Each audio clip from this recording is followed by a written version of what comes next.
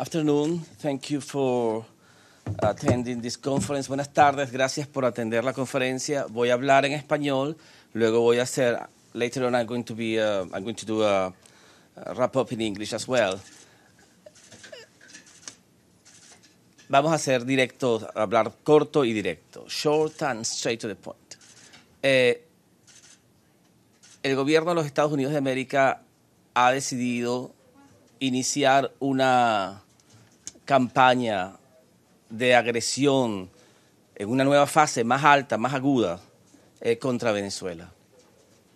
En esta fase toman la delantera y el control. Ya no pretenden que haya una oposición en Venezuela que... No translation. Well, I will do it for you later on in English. Don't you worry. I will do it in English. Okay. En esta fase ya no pretenden que haya una oposición en Venezuela que lidera algún proceso. Simplemente toman el control, atacan los procesos de diálogo entre los venezolanos, deciden que ellos tienen un plan económico para repartirse a Venezuela, que va a ser presentado en Perú esta tarde por el señor Wilbur, secretario de Comercio de los Estados Unidos. Él decide por Venezuela, ya es un plan colonial, directo, de administración colonial. Se olvidaron que tenían unos administradores locales. El plan es hecho en Estados Unidos, el plan está diseñado en Washington para Estados Unidos, obviamente. Y amenazan militarmente con un bloqueo naval y una cuarentena, como hizo el presidente de los Estados Unidos el viernes pasado, y hoy anuncian un embargo económico total. Todos los bienes de Venezuela van a ser congelados y toda persona que comercie con Venezuela sin el permiso de Estados Unidos va a ser condenado. Esto es lo que se llaman medidas coercitivas secundarias. Es no nada más que atacan a los venezolanos, al pueblo venezolano, creando una hambruna o intentando crear una hambruna, sino que aplican medidas a todos los países y ciudadanos del mundo simplemente porque comercian con Venezuela. Es decir, Estados Unidos es un reino mundial que gobierna al mundo sin importar las Naciones Unidas. Aquí lo dijeron incluso en el Consejo de Seguridad.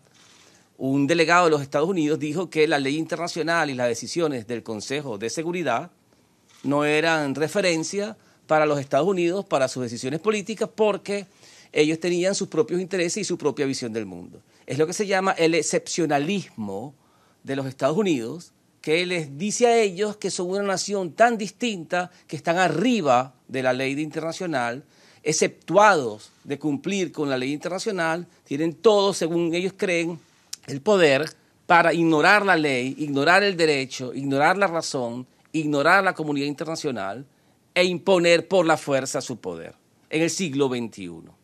Nosotros los venezolanos rechazamos esta pesadilla que presenta el señor Trump al mundo, una pesadilla racista y supremacista que intenta imponerse en Venezuela por la fuerza.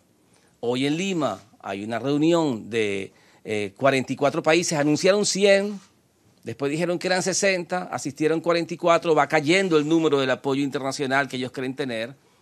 Ni de lejos es suficiente para entrar a las Naciones Unidas y retar nuestras credenciales como querían hacerlo en septiembre. Los esperamos, por cierto. Y ellos creen que matando al pueblo venezolano de hambre, violando los derechos humanos del pueblo venezolano, haciendo castigos colectivos, creen que pueden imponerse. Es la fuerza y el poder de la arrogancia de un gobierno que plantea la guerra perpetua para expandir su dominación. Y en Venezuela vamos a resistir y vamos a vencer esta nueva ola de ataques imperiales del gobierno de los Estados Unidos. Un gobierno, por cierto, que con tantos problemas internos está haciendo una fuga hacia adelante, porque lo que está es tratando de sembrar la discordia y el odio dentro de su propia nación, encendiendo los demonios del racismo y de la discriminación, atacando a los extranjeros, atacando a los latinoamericanos y ahora en especial a los venezolanos. Nosotros somos la punta de lanza de la resistencia contra esta ola supremacista, que ni siquiera es fascista, es anterior al fascismo, es más anacrónica. Anterior al fascismo, esta ola blanca supremacista que se inicia desde la cabeza del gobierno de los Estados Unidos. Para terminar la exposición, nosotros hemos escrito una carta al secretario general y una carta a los miembros del Consejo de Seguridad denunciando no la situación de hoy, puesto que nos acabamos de enterar, ¿verdad?, anoche, sino las amenazas militares del bloqueo naval del gobierno de los Estados Unidos. Le escribimos al Consejo de Seguridad. El Consejo de Seguridad tiene la obligación de tomar medidas, de impedir la violación del derecho internacional por parte de un miembro permanente que obliga al resto de la comunidad a condonar, a avalar, a apoyar su violación de la ley. Por eso le escribimos al Consejo de Seguridad y le solicitamos que intervenga usando las facultades que le da la Carta de las Naciones Unidas. Y también le escribimos al secretario general de las Naciones Unidas que también le pedimos que haga una condena pública a esta agresión contra Venezuela. El secretario general debe hablar porque se está violando la ley, se está violando los derechos de las naciones acá, se están violando los derechos de otras naciones, no nada más de Venezuela. Y el secretario general puede usar sus buenos oficios también para intervenir en el asunto, pero tenemos dos cartas, una al Consejo de Seguridad y una a el secretario general. En inglés y en español les daré copia a ustedes. Para un momento voy a hacer un resumen en inglés. Today we are sending letters, two letters, one to the Security Council and one to the Secretary General of the UN. In those letters we ask, first we relate the series of aggressive and hostile actions of the United States government, particularly President Trump's administration, against Venezuela, and very serious and dangerous in severity and gravity.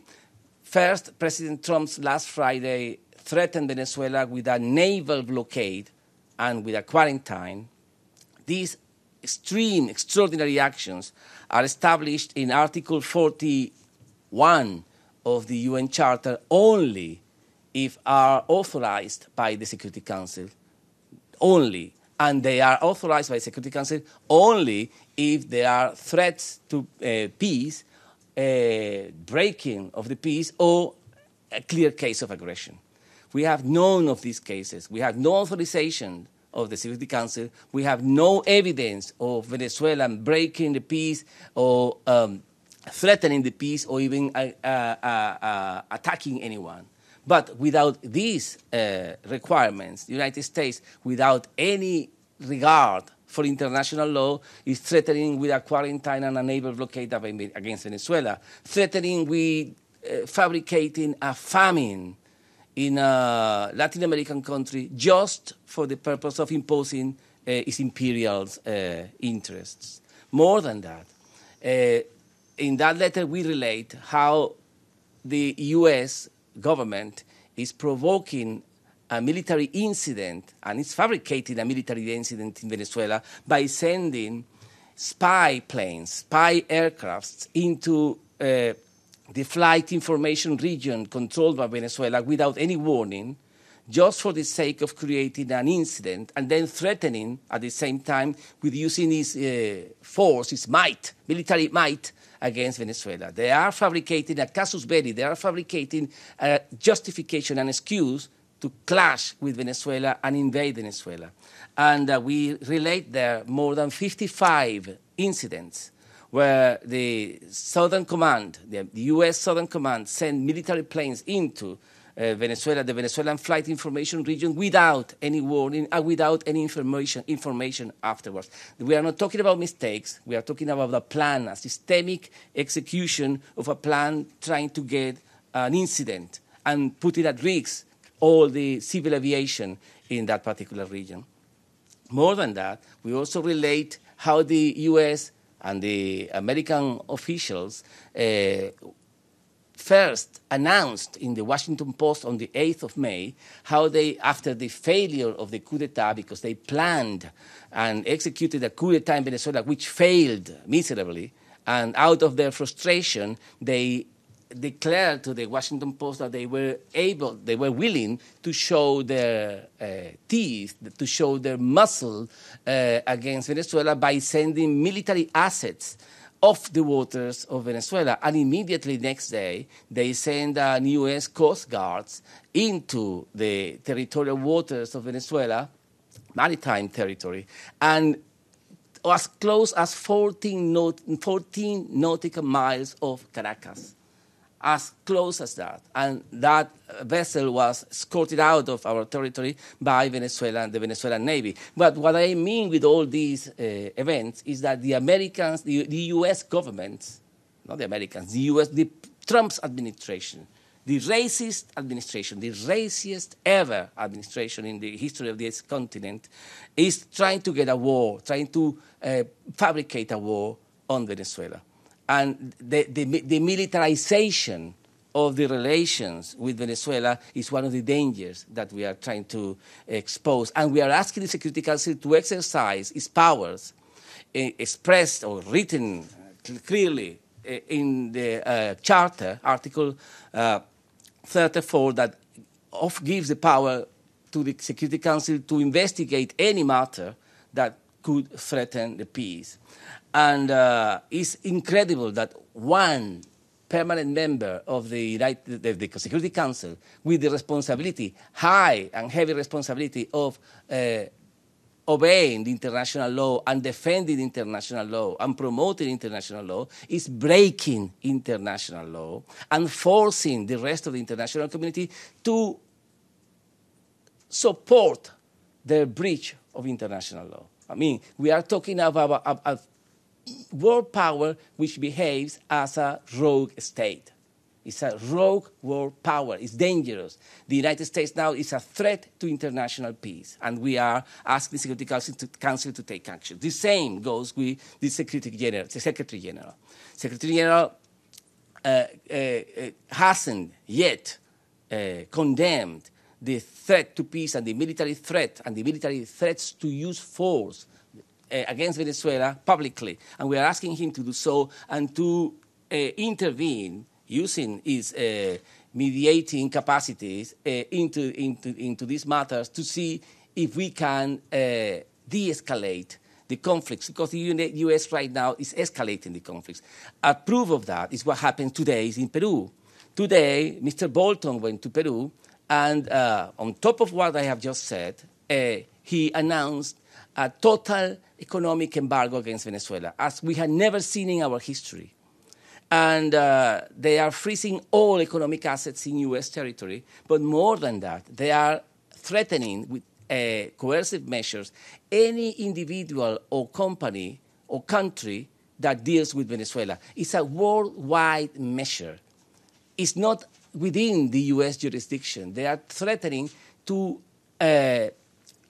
apply coercive measures against any individual in the world, wherever it is, that deals with Venezuela. I mean, the United States behaves as a world power. It's the world power as we had never seen in history. They are a power over the rest of the world. United States über alles, you say in German, as the German anthem, the Nazi German anthem. The idea is that we have this rogue superpower imposing its will over the rest of the world and forcing the rest of the world to obey them while they are violating the human rights of entire populations. We reject this nightmare. We reject this aggression, and we will also take the measures necessary internationally and nationally to defend ourselves. But this is an act of war, what the United States is declaring against Venezuela, in front of everyone, for no reason. Venezuela is not a threat to anyone. And the United States is fabricating this aggression just to take the oil. And if you don't believe me, listen to Mr. Wilbur Ross, the Secretary of Trade of the United States, who is speaking in Peru this afternoon, and he's already proposing a plan to rearrange Venezuela after they topple our government in their dreams or in their nightmares. They already have a plan. Have they consulted that plan with any Venezuelan? No. It's a plan made in Washington, written in Washington, thought out in Washington, to impose to Venezuela after they topple the Venezuelan government. It's an imperial plan. It's a colonial plan.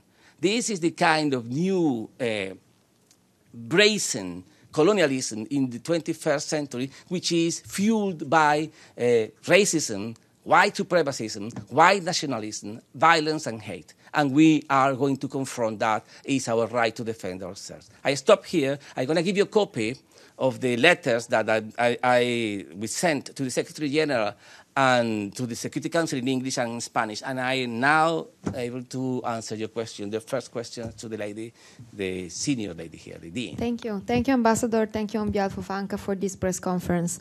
Venezuela accuses the U.S. Of economic terrorism. So what does it mean, and do you plan to respond concretely in any way? Thank you. Economic terrorism is the right and only correct definition of what they themselves call sanctions after they were an authority. You could accept sanctions from a legal or legitimate authority, but they are not authority over Venezuela. They are attacking Venezuela with economic measures, economic warfare, and more than economic warfare, economic terrorism, because they are preying on the weak, preying on the civilians, preying on the elderly, preying on the women, preying on the children. They are preying on those who cannot defend themselves and taking them as hostages in order to bend our government's will towards their interests. So that's the actual definition of terrorism, using violence for political purposes on civilian population. They are attacking the civilian populations. Forget about the individual sanctions. We are not even complaining about that. They are telling every single one person and company in the world that if they deal with Venezuela on any single issue, they will pay for it. And they said, be cautious, because we are looking for you, we are watching you, and you will pay dearly for it. This is economic terrorism, as simple as that. Thanks, Ambassador. Michelle Nichols from Reuters. You said you're asking the Security Council and the Secretary General to take action. What kind of action would you like to see them take? And just throwing forward to the UN General Assembly next month, are you expecting President Maduro to attend again? How long will he be here for? And is there any chance he might meet with President Trump? I cannot see the future. I mean, the last two questions are too difficult. First one, can't foresee if there is a meeting between these two presidents. Second one, I'm not in the position to predict his visit to New York and to the UN in September, which normally presidents come. He will taste the waters and see if it's the right time and the right action to take. But what actions are we asking the Security Council to take? First, Article 0.24 of the Charter states the following: all members shall refrain in their international relations from the threat or use of force against the territorial integrity or political independence of any state, or in any other manner inconsistent with the purposes of the United Nations. Article 2.4 of the Charter. This is clearly breached by the United States. They are threatening the use of force, threatening our territorial integrity and political independence. So clear. They themselves say it without any hint of trying to do otherwise. And Article 34 of the Charter also states the following: the Security Council may investigate any dispute or any situation which might lead to international friction or give rise to a dispute in order to determine whether the continuance of the dispute or situation is likely to endanger the maintenance of international peace and security. Clearly, the Security Council has the authority to intervene in this manner. And clearly, one member, and even worse, permanent member of the Security Council is breaching international law. Is violating international law and violating the principles of the very same Security Council. So the Security Council has the responsibility, has the legal capacity, and it needs the will. Will they have the will? We'll see. But they have the responsibility, the duty, the obligation. We are asking legally to the only organ in the world with the power to stop this madness. Let's see if they do it. Thank you very much, Mr. Ambassador. Edith Lederer from the Associated Press. Do you see U.S. sanctions as helping or hurting the dialogue between the government and the opposition. Thank you. Mr. Bolton said it himself this morning. They don't like any kind of dialogue. They are against dialogue. They are against any kind of conversation. I came myself 2 or 3 weeks ago to this very same place to denounce exactly that the United States is sabotaging, is undermining, is destroying dialogue in Venezuela, and the only way out for them is war.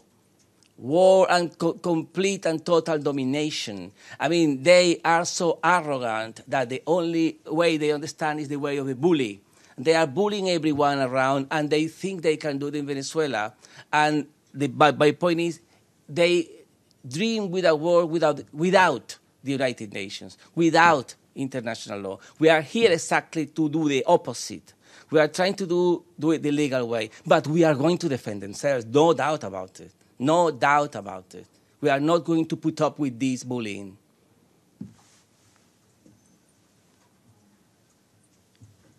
Gracias, señor Moncada. ¿Algo conmigo? Sí, está bien. Soy María Granova de Agencia TAS. Además de sanciones económicas, presidente Trump impulsó un bloqueo total a las propiedades de Venezuela. ¿Y qué exactamente esto significa para... ya sabemos que los diplomátas venezolanos no pueden trabajar en la embajada en D.C., pero ¿qué significa para la misión aquí, la misión de Venezuela a Naciones Unidas? Gracias. Gracias.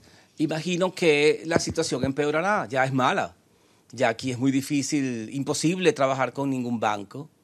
I like to say that in English because it's important for everyone to know. It's impossible for us to work with any bank in the U.S. It's impossible. Not now, from more than a year.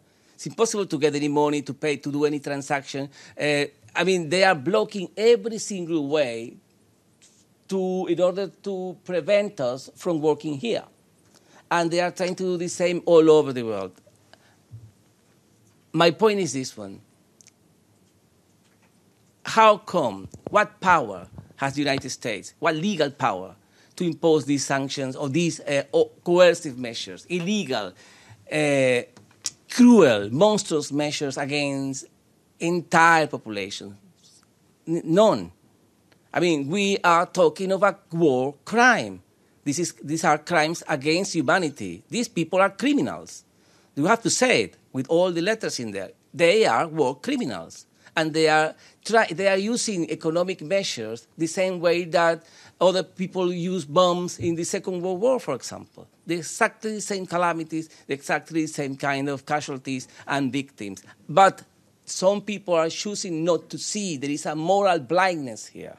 And we need to denounce this moral blindness in most of these powers that they mount their white and high horses and think they are moral enough or they are righteous enough to criticize the rest of the world, but they don't see these crimes against Venezuela. Say in Spanish now. Es muy importante que estas violaciones del gobierno de los Estados Unidos contra los diplomáticos venezolanos, contra la economía venezolana, contra el pueblo venezolano, esto es muy importante. Ellos dicen que no, que, fíjense, ya se les olvidó todo el tema humanitario. No era que estaban hablando por el pueblo de Venezuela, que lo querían mucho y que los niños venezolanos, ya se les olvidó. Ahora amenazan con guerra, amenazan con sanciones, dicen que tienen una ventana para las medicinas y la comida. Mentira, porque le están diciendo a todo el mundo no toquen nada que ver con Venezuela. Ya mismo, venezolanos comunes y corrientes, venezolanas y venezolanos, hoy mismo en la mañana, están recibiendo suspensiones de sus cuentas con miles de otras empresas en el mundo que le dicen no podemos trabajar con Venezuela porque es muy riesgoso. Muy difícil trabajar con Venezuela, cerramos su crédito, cerramos la relación con usted, cuando esto mejore volveremos. Civiles, personas comunes y corrientes, jóvenes que tienen pequeñas empresas, vendiendo software, vendiendo programas, vendiendo diseños, gente que vive de su trabajo decente y honestamente, no traficantes de drogas. Todas esas cuentas están siendo suspendidas hoy por miedo que tienen a la amenaza del gobierno de Estados Unidos. Estamos hablando de una masiva violación de los derechos humanos y ellos quieren crear una hambruna, quieren crear una hambruna en Venezuela, doblegar al pueblo venezolano por dolor, enfermedad y hambre. Y esto es un crimen porque lo están haciendo por razones políticas y Estados Unidos no tiene nada que hacer en territorio venezolano, puesto que Venezuela es libre e independiente. Another question. Yeah, okay. Come on. Later. Gracias, embajador, por la conferencia de prensa. Tras el anuncio de Trump de que bloquearon totalmente a Venezuela, Bolton dijo que el tiempo del diálogo ha terminado y que ahora era el momento para la acción. ¿Cuál es el mensaje de Venezuela? Gracias. Let's translate that in English as well. Mr. Bolton himself says this morning that time for dialogue is over and now it's time for action. I mean, he's the enemy of dialogue. Mr. Bolton es el enemigo del diálogo. El señor Bolton no es venezolano. Es muy importante que se entienda. El diálogo es entre venezolanos. ¿Quién es el señor Bolton para meterse? ¿Quién lo llamó? ¿Quién le dio la autoridad? ¿Por qué los Estados Unidos creen que pueden meterse en esto? Pero nada más eso, amenaza al pueblo entero de Venezuela sin importar si son de un lado o de otro. Ahora, por eso comencé diciendo, muy importante que se entienda esta idea, estamos en una nueva fase.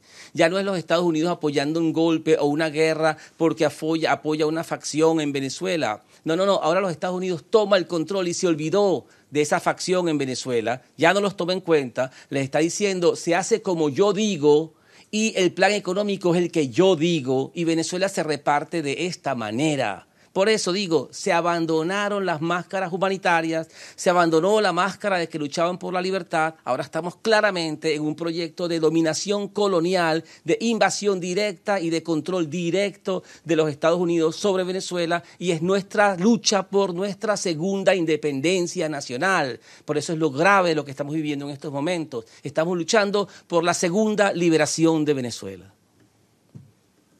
The last one, well, two more.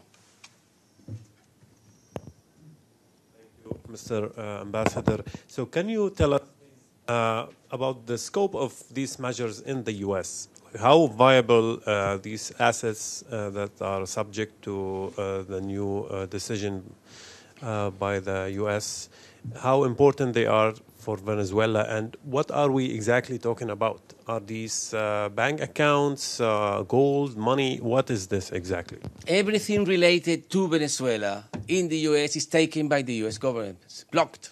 As simple as that. Everything. Refineries, bank accounts, assets, buildings, everything that they can take, they will.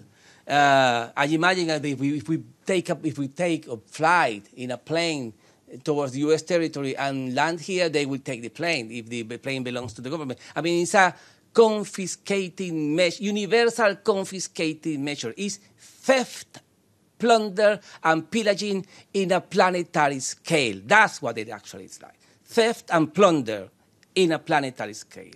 There is no way to justify this measure. But more than that, pay attention, planetary scale. No, I'm not talking about the U.S. only. They are saying to everyone around the world, don't touch anything related to Venezuela because you will pay for it. If we found that you had any dealings with Venezuela, we will take your assets also in the United States. They are scaring away everyone. It's economic terrorism. That's why it's another scale of the aggression. It's not what happened until last year. They are stepping the gas in order to accelerate the crisis, in order to create a clash and provoke an invasion. They are creating the crisis. This is economic war. This is war by other means. Can you tell us why you think the executive order was issued today? What incited this move, and what is the status of the Norwegian-led dialogue between the two factions? Thanks. The timing of the decision, the executive order, is clearly out of frustration. They failed miserably on the 30th of April when they staged a coup d'etat. They failed with other clandestine attempts to create atrocities in Venezuela. They have failed by clandestine operations attacking our power, electricity, national grid system. And also, they have failed because the people they supported, the local administrations within Venezuela that they imagined and thought that would take the streets in masses, and they will take over the dictatorship palaces as they think in their own sick imagination. It never happened because they are based in untruth, in absolute baseless propaganda. They believe their own propaganda. They are intoxicated with their own propaganda. As you say here in the US, they drank their own Kool-Aid. So they are acting out of their own mistakes, and in desperation, they are taking these aggressive measures, making everyone to pay for their own mistakes. Now children, Venezuelan children, Venezuelan women, and Venezuelan elderly will pay with pain and sickness and diseases and even hunger because they think they can do so. As simple as that. But we will act and we will work with all our hearts to stop them from suffering, from perpetrating these atrocities against our people. This is our duty. The last one. And the dialogue? Well, sorry, the dialogue is the point. The dialogue is among Venezuelans, and they are intervening in dialogue. They say themselves, Mr. Bolton, we don't believe in dialogue. We believe in action. Maduro has to go. That's what he said this morning. They are sabotaging the conversations among Venezuelans. What right has they got to do that? None. My point is the United States right now is the main factor against stability and peace in the continent, perhaps in the world. Have any of these sanctions affected you personally, your ability to access your own finances or anyone in the mission? No, so far I am a diplomat. My personal belongings here are protected so far because they also break the host country agreement. But so far I protected my personal belongings. But the bank accounts of our mission and also our properties in Washington were taken. The consulate in New York was taken. What do you mean by the bank accounts of your mission? The bank accounts, the money that we use to pay our operations here. Water, internet, cars, rents. You see, all that. We haven't been able to get one single dollar through one bank account or any bank in the U.S. for more than a year. No money can get in there. So how is the Venezuelan mission to the UN right now paying salaries and... Good question. How do you have the water? Good question. Utilities? It's very complicated. It's complicated. It's not using bank accounts. That's the only thing I can tell you. What does that mean? As simple as that. We are not using bank accounts. It's impossible. Cryptocurrency or gold or oil? Let you think about it and imagine how can you do that. But I'm not going to tell you because we need to also protect the way we work. It's not secret. But anyway, it's impossible to work in a formal, clear, transparent way because they don't allow it. As simple as that. Okay. Thank you very much indeed for your patience. Good afternoon.